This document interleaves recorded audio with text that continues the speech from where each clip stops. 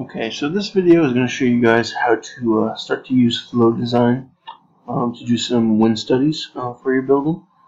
And actually, if I go back to flow design, one thing I want you guys to note is I'm going to click on the import tab and just take note of the different file types that are compatible with the flow design program.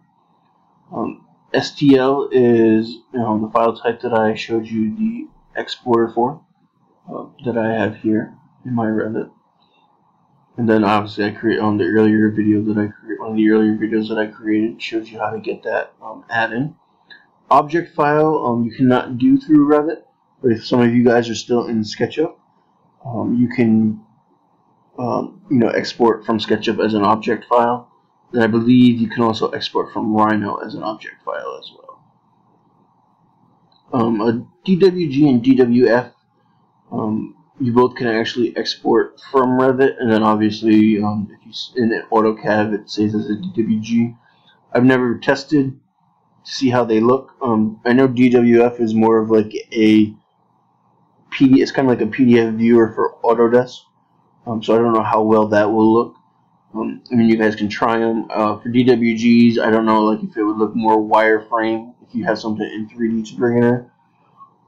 But you guys could always try those if you wanted to.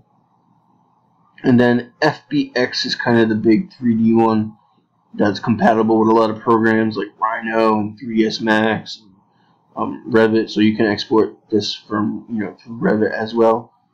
And then the rest, PNGs and JPEGs and GIF files or image files, so those aren't really going to help you with 3D models. Then I don't know what that last one is. But mainly from Revit, it's either going to be an FBX file or an STL file. And I'll close that out a second. So I'm going to go back to Revit. And what I'm going to do is I'm actually going to export both types of files just to show you the difference between the two and just how they come in and different advantages between the two. So if you have the STL file, first if you want to export an STL file, go to the add-ins tab, and obviously this is if you install this add-in. Go to the add-in file, click STL file, export it for Revit. And then you see here you have format, binary, and ACSII. Both of them obviously are both STL type files. A binary file is just a little bit more compressed, so it has a smaller file size. So obviously you always choose that one, especially if you're using this to export to MakerBot, and the MakerBot software to print, actually to print a 3D model. Include a linked model is if you have another Revit model that's linked to this one.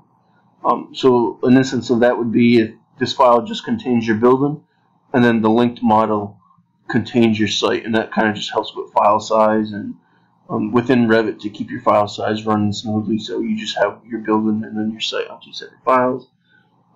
Export color, as you'll see with color, it's when you export through either this or FBX, they kind of come gray, and it can be hard to see sometimes. So if you turn the export color on and you're in like a shaded view or something with color, that will come through.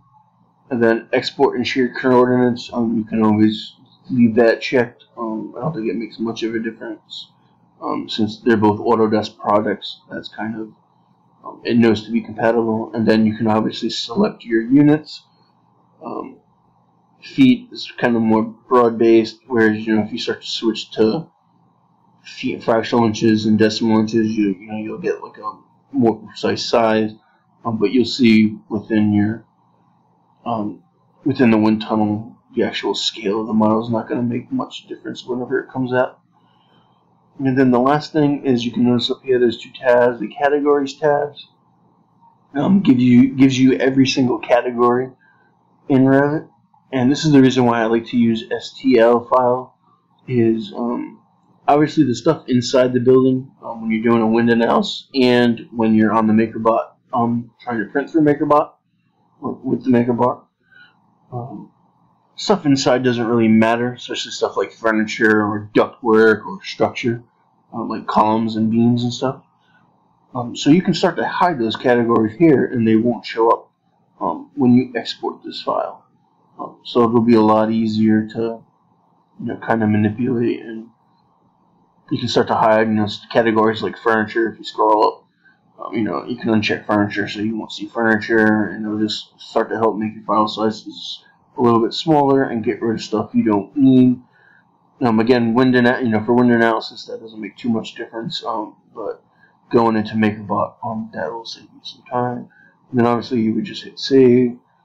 I already have one saved that I've already done, so I'm going to cancel out those. And then if you wanted to export as an FBX, you would just click on the Revit symbol, go to Export FBX. Again, I've already have one that I've done, and then you can save. But you can notice here you don't get that categories option where you can turn off certain categories. So if you wanted to, you'd have to start hiding stuff manually or save it as a separate file and deleting stuff that you might not necessarily want to see. And then you can save it from there.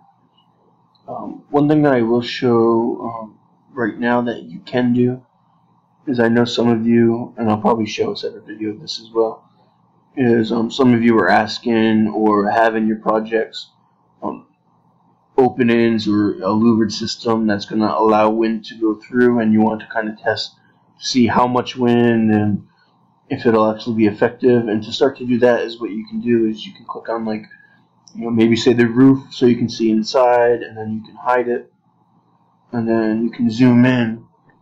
And so say this is a window that's, obviously it's not going to be this one, but say this is your window or louvered system that you want to test to see if how wind will affect and be effective inside. So you can start to select panels and then hide them as well, and now you have an open in there, and with the roof gone you can start to see inside. And I'll do a separate one to show what that would look like, and then obviously what that would look like in Flow Design, and then we can you'd export it the same way as well. So now I'm going to go to Flow Design, and the first one I'm going to bring in is I'm going to bring in the STL file. So you just import, find the file, you bring it in. To rotate in here, obviously you can use, you can just click on the cube and do it, or if you just click anywhere, right click anywhere on the mat, on the model, hold down, it lets you rotate. It's a little bit more free, so sometimes you kind of get lost with orientation. So the cube lets you kind of do a little bit more cleanly.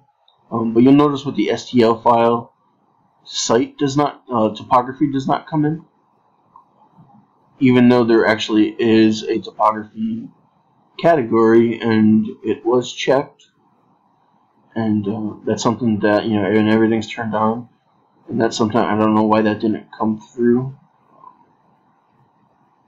So that's something I can look in to see what the issue is. So you can see, there's the building. I can see what the issue is, but you can see how everything is gray, and sometimes it can be hard to see. Or maybe you just want color on your building, so you can differentiate between your building and the surrounding ones. But obviously this is a unique site, so your building is probably going to be easy to see pretty clearly.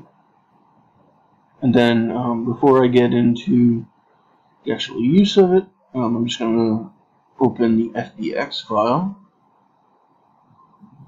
Back to my Flow Design. And then these are the demonstration models you can actually use. These come with Flow Design, so you could use those however you want. If you want to open the architectural one, you can start to use that to kind of play around with, to kind of get yourself acclimated to Flow Design, or you can use this model instead of your own to kind of follow this tutorial to kind of get a feel for it, and then bring in your own model after to to do it. So I'm going to open the FBX, and you can see with the FBX, two things happen with it. One, it comes in sideways, but it also brings in the site. I'm going to use this to spin. So you can see, there's the model, and there's the site comes with it. There's actually, to fix it, there's two things you can do.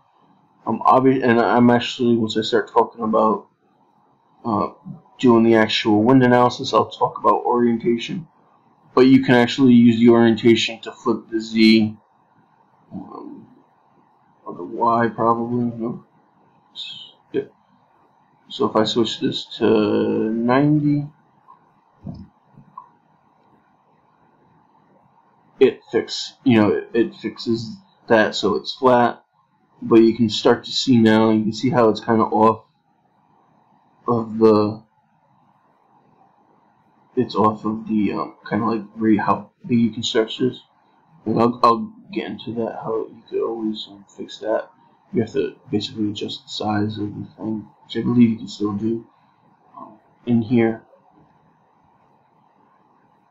But if I go back to the orientation and switch this back to 0, you can see that it's a certain size because it only needs to be as big as whatever that is, your site or whatever model you're bringing in. And obviously, when it's sideways, it's a lot less wider than it is tall.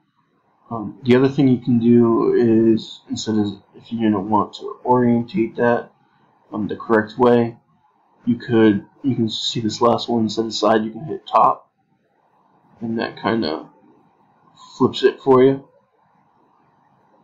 quickly, so you can start to see. But again, when we start to get into further analysis and then switch to, you can see here we're actually in 2D, the 2D analysis mode. 3D is what's going to help you with, is where you're going to get the flow lines in 3D and stuff like that. So this is 2D simulation, then 3D, it could start to get you to mess up. If you're, you can kind of see, if you click on the top view, obviously that's not the top. So it's kind of your preference. This is another reason why I like using the STL file instead, just because it comes in the right way and it seems to work a little bit better. Obviously the one advantage to this is site base comes in, but I don't believe it. And obviously you can tell that it kind of just comes in as one layer, and it doesn't really do much for you. If some of you have reconstituted ground planes, that could make a difference, so that's why you would make like this better, this type of file better. But I think STL is probably a better choice. And then if there's ever any difficulties, we can look into trying to help you guys out and figure a way around it. If you something with your site or something's not coming in, we can look into it and see what's going on. Okay. So I'm going to end this video here, and the next video is going to pick up with how to actually start to use the program and analyze everything.